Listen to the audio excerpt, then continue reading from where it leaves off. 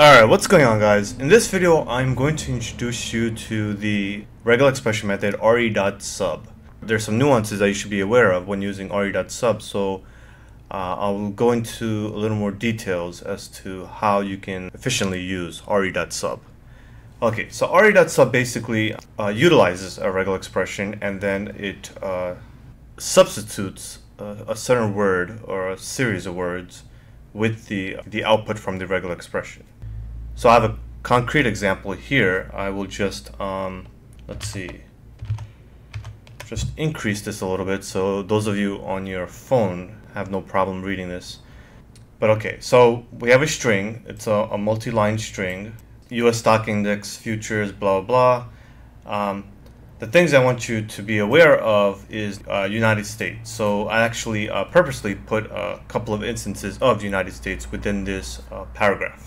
So we have US here, and then we have another case of US that's represented by USA. So we have two instances of United States. Yeah, so let me just actually restart this kernel, clear all outputs. So we'll start off with the import.re, then I will run the string, and now let's take a closer look at this code, re.sub. So essentially, the first part is the regular expression. So this is the regular expression. The second part, this United States, is what you want to substitute the output from the regular expression into. And the third part is the string. So just one more time. The first part is the regular expression. The second part is the string that you want to substitute in. So in this case, we're going to be substituting all the outputs of the regular expression with the United States, and the third parameter or argument is the string. So all I'm doing here, all my regular expression, all it's doing is looking for different instances of United States. So United States can be spelled out U.S. or it can be spelled out US, or it can be spelled out USA. So it's looking for all the different instances of United States, and it's going to substitute it with United States, the two words United States. So if I run this, so it outputs the entire string, including the substituted words. So as you can see, now we have United States fully spelled out and United States fully spelled out. So if you look at the earlier string, these two have been substituted in by United States. So that's essentially what re.sub does. It finds the output of the regular expression and it will substitute it with your desired string. And the one thing you guys should note is that this is a multi-line string. So despite it being multi-lined, re.sub is searches throughout each line. It's not confined to the one single line or the beginning of a string, or it doesn't have such restrictions. And the other thing you guys should note is, of course, it prints the entire string with the substituted words. So this was just a simple example of re.sub, and now I'm going to go into some nuances that I want you guys to be aware of. Alright, so now I'm going to actually show you guys one of the some of the cool characteristics or some of the cool things you can do with re.sub. And the first thing is you can actually use functions with re.sub. So I'm going to give you a brief explanation of lambda. Some of you guys are probably still not comfortable with lambda, but I want to give you guys a brief explanation of how to use lambda functions so that you can use your lambda functions with re.sub, or if you read any code regarding re.sub and you see lambda expressions, you'll be able to successfully read some of the code. Alright, so this is a simple function. It's just it's going to square the number you input. So x is the input, and we're going to return an output of the number squared. So simply it's going to square the input and return the square of the input. So if we have 3, it's going to return a 9. So we get a 9. Okay, now we can just do the same thing. Instead of explicitly creating a function, we can do the same thing with lambda. So instead of defining a function with return, what we can do is you can just use lambda x squared. So essentially, x is representing the input and x squared is representing the output. So this is the input and this is sort of the return. So lambdas are just a quick way to create functions that are not too lengthy, or very simple functions, not too lengthy, and are very simple. So if I run this, square 3, we get the same output. So now what I'm going to do is I'm going to give you guys an example using re.sub with a function. So the string that we have is Dan has 3 snails, Mike has 4 cats, and Alyssa has 9 monkeys.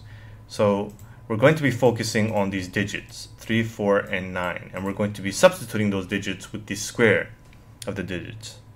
So essentially what we're going to be doing is we're going to be using regular expression with custom functions. Alright, so the first thing we're going to do is I just want to show you guys what this pulls out.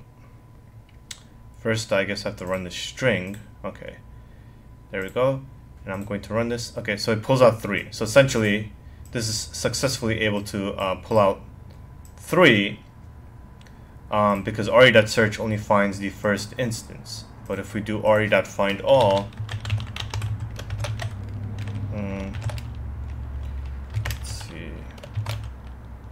Okay, if we do re.findAll, it should pull out all the numbers. Let's see. So it pulls out 3, 4, 9. So our regular expression is actually pulling out the portions that we are interested in. So now I'm just going to show you a quick example of when you substitute with 1. So we're not going to start off with the custom function. We're just going to be using a simple string 1, and we're going to use 1 to substitute into what we're finding. So let's just look at the result we get. So if I run this, so Dan has 1 snails, Mike has 1 cat, and Alyssa has 1 monkeys. Grammatically, the syntax is incorrect, but just for the example purposes, you can see that it's successfully able to take this one and substitute it into the regular expression output. Now what we want to do is we actually want to utilize a function. So instead of substituting 1 into the regular expression output, we want to use a function, the output of a function. So let's get right into that. So I have the function already laid out, and it's going to look a little complicated, but it's actually not that bad. Okay. So let's break this down step by step. So the first thing is the lambda x. So when we use functions with re.sub, so remember this is what we want to substitute in. The x actually represents the output from this. So let me see, I think I have another example. Guess not. So yeah, so essentially the x is representing the match objects. So let me give you another example so I could clarify some things for you. re.sub. Okay, so what we're going to do is just going to copy this, and instead of this entire expression, what we're going to do is we're just going to output x. So I want to show you exactly what x is representing, so you guys can better understand this more complicated lambda function. So if I run this, okay, I just have to get rid of these parentheses. Okay. Alright, let's see if I could do string. Okay. So what I'm doing is because this is returning a match object, and you can't replace this match object, you need a string. Essentially, you need a string that can replace this regular expression. So what I did was I converted the match object in string. But here's what we're getting. So as you can see, these are match objects. There's another match object here, and there's another match object here. So essentially, x is the match object from this regular expression. So we're going to use that as the input into our function. But remember, when we have match objects, to actually grab the result of the match object, we have to use groups. So in our case, we can either use group 0 or group 1. If you guys remember, group 0 outputs the entire regular expression, and group 1 outputs only the group. So in this case, this is our group as well as our entire regular expression. So you can use group 0 here or group 1. If you guys are a little confused, I suggest you go back to my earlier videos on groups. Alright, so I'll just comment this out, and let's just clear this up a little bit. Okay. So we're using lambda.x, and the first portion of our function, or the lambda function, is x.group. So x.group 0 is going to pull out the number, or it's going to pull out these digits. Remember, x.group0 is going to pull out the result, a string version of the results. Actually, I can just run this. So let me just do this again. And what I'm going to do is get rid of some of this stuff. X.group, I don't need all these parentheses, and I think this should run. Let me run this. Okay, here we go. It's hard to tell in this case because remember, re.sub outputs the entire thing, but essentially what x.group is pulling out is it's pulling out these numbers. And so what we're doing essentially in this case is just we're substituting 3 with a 3, 4 with the 4, and 9 with the 9. So we're substituting with the same number. We're pulling out the 3's, and we're not making any changes, and we're substituting with the same exact number. So I'll just get rid of this. So essentially, we pull out the same exact number, right? So we're pulling out the 3, 4, 9 with this x.group0, and then we're converting it into an int. And the reason why we're converting it into an int is because we want to do some calculations to it. So we need an integer here to run this function. So we convert it into an int, and then we run square on it. So the int becomes an argument or a parameter to our square function.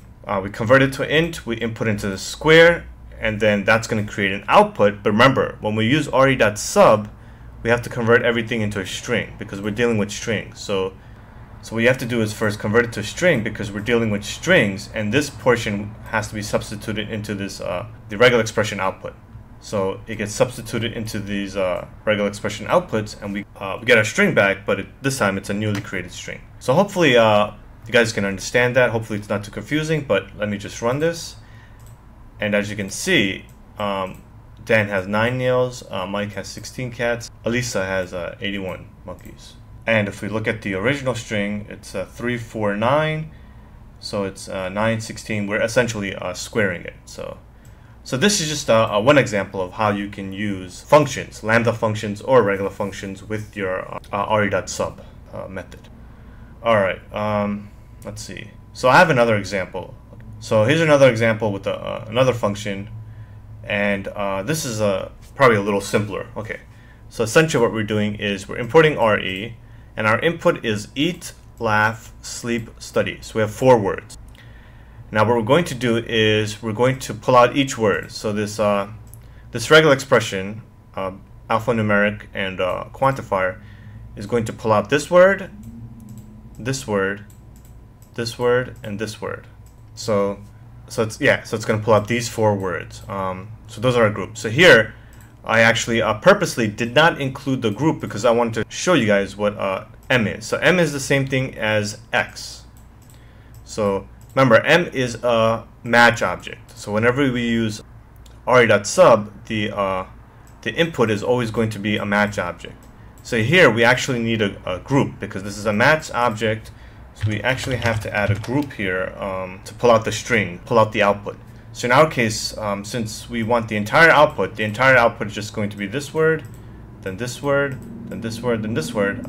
We can use m.group0 or just leave it as m.group. So we're going to be pulling out each of these 4 words. They're going to be 4 separate instances, and we're going to use that as an input into our lambda function.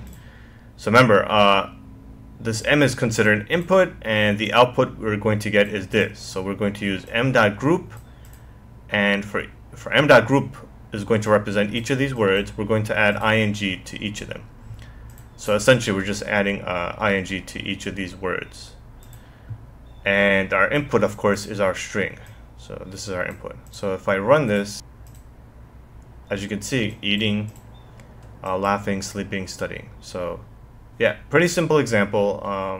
Hopefully this gives you an idea of how to use functions with re.sub. Okay, this is just another example, just the same example, but this time I've already included the m.group. All right. Now backreferencing. So we could also use backreferencing with subs. If you guys don't know what backreferencing is, I suggest you guys take a look at my earlier videos. But I've used the same example in the backreferencing video.